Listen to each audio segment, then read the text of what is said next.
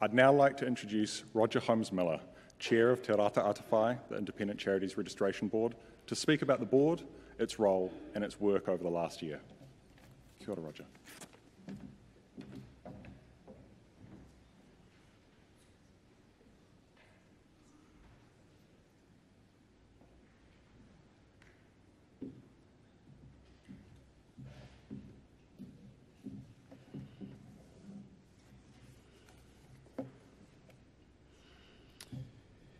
Tēnā koutou katoa. Good morning. Minister, I know you have to leave us soon, so I'm going to jump straight in and acknowledge you as the new Minister of the Community and Voluntary Sector and also as the Minister of Charities. Welcome, and please accept my congratulations on your appointment. Thank you for your opening remarks, and thank you for thanking the sector. It has been a hell of a year for the charities sector. Minister, I know you have to duck away, but I just draw to your attention, we have some challenges with the law of charities, and with which we're going to need your input, some of the guidance from you, and your assistance, and we look forward to working with you in the times ahead. But may I just go back then and say it's an honour to be here today and to address you. I have presented at this meeting for the last few years, and it's always a huge pleasure to address those who are assembled here and the wider charitable community. And what's been an extraordinary year where charities have played such an important role in our country in sustaining it.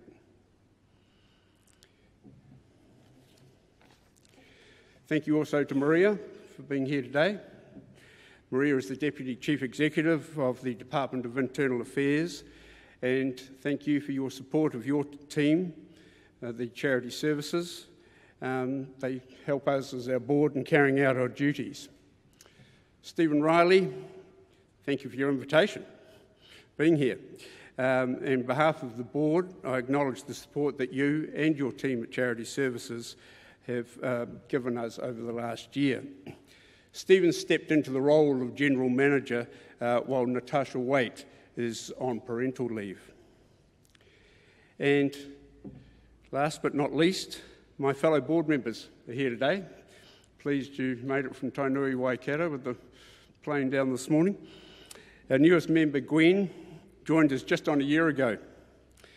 I don't think we had any idea, Gwen, what the year was that lay ahead of us.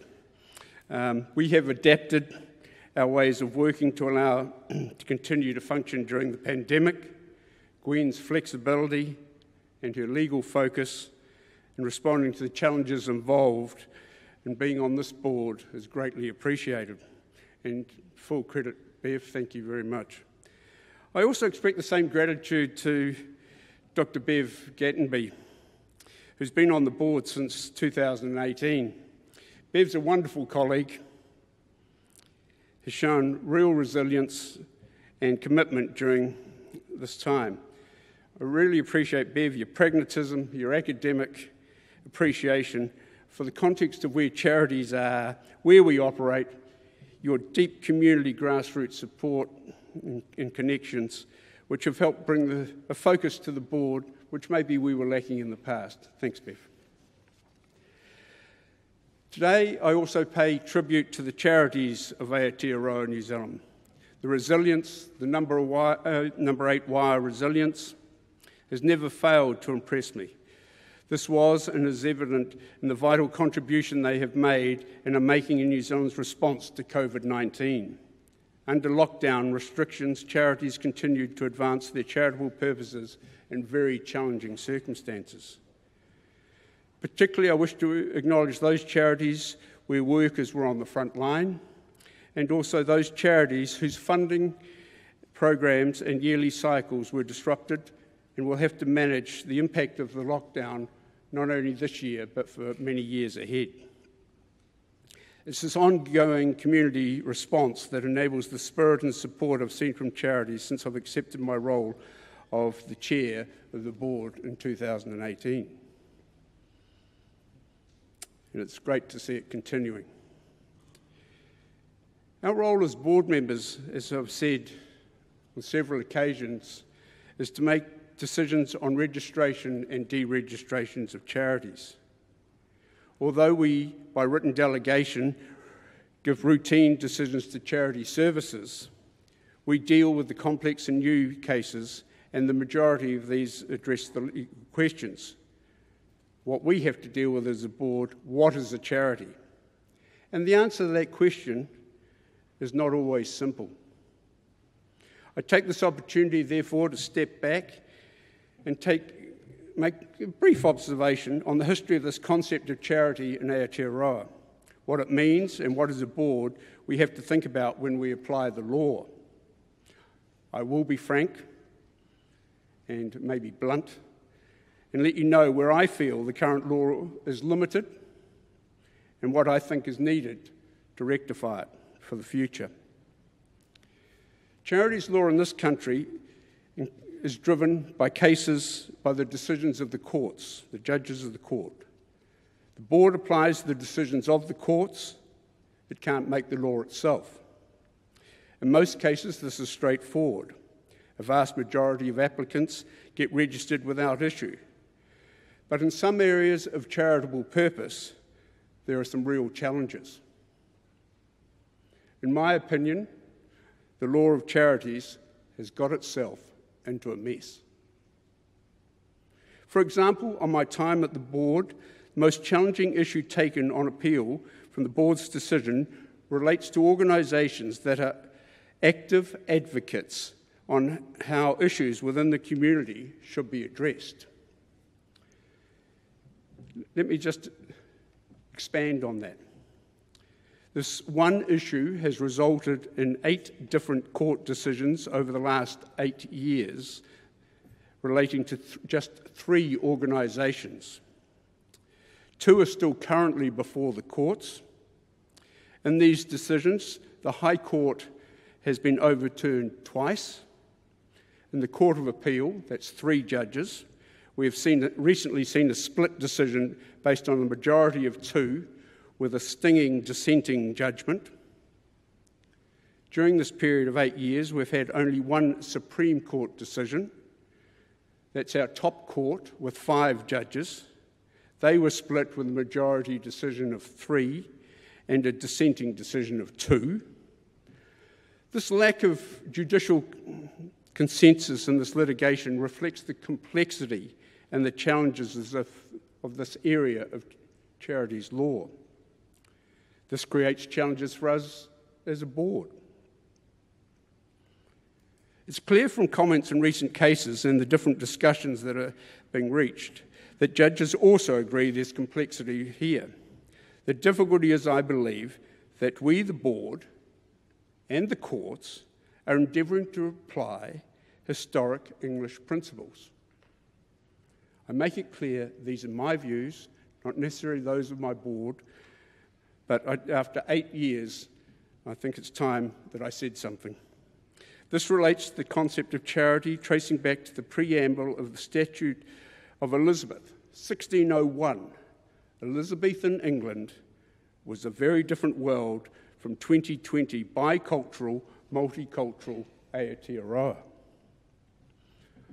Although the law has changed over the centuries through these court decisions, we find as board members, well, I do especially, tracing charitable purpose back to the preamble doesn't fit the current social fabric of our society. One of the examples that's set out in that preamble, which to me completely illustrates the lack of connection in today's society, it says that charity is the purpose is to promote the marriages of poor maids. How does this reflect what we mean by charity today?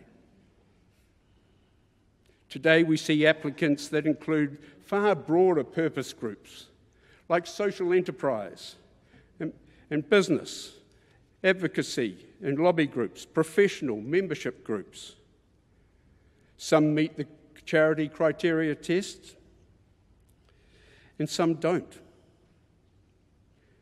And even the traditional concepts of education, religion and poverty, and public benefit are based and reflect and relate to a time when the traditional church solely undertook these roles. In recent years, I've been heartened by the level of discussion around these questions, including 2 excellent charity law and accounting conferences. 2 recent speeches stood out for me, one by Justice Joe Williams in 2019. Justice Joe Williams is now on the Supreme Court, and a recent presentation by Tai Ahu, who is now General Counsel for Tai O Ke Moana. Both reflected on the role and contemporary relevance of Te Ao Maori concepts of charity and the limitations of the existing charities law in engaging with and enabling Maori activity. Justice Joe Williams commented that the current definition of charity made sense in a historical and cultural context back in 1601, or when the churches were running the charities, but noted its gradual and sometimes tortured development through the courts. Justice Williams asked the question, how does the current law reflect and respond to New Zealand's unique treaty relationship and our wide range of ethnicities and cultures? My answer to its question is, our law doesn't fit. Tai Ahu's comments at a recent conference this year respectively built upon Justice Williams' thoughts. He focused on the benefit of incorporating Te Ana Maori principles into registration and administration of charities. He thought the concept of atawhai, which he defined as kindness, generosity, benevolence, and hospitality, as the fundamental principles of charity from a Maori way of thinking.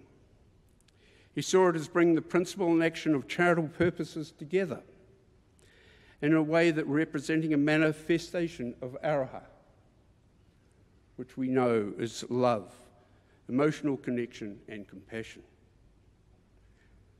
It's this word atawhai, which we use in our board name, Te Rata Atawhai. We see our role as a board as the kaupapa or purpose of charities. Bringing tikanga more formally into the consideration of what charity in Aotearoa today and in the future resonates with me. Understanding what is a charity can be a confusing and contradicting set of legal requirements and application processes. Public trust and confidence in charities, one of the main purposes of the Charities Act, is hard to build when even the judges can't agree on the definition of charity.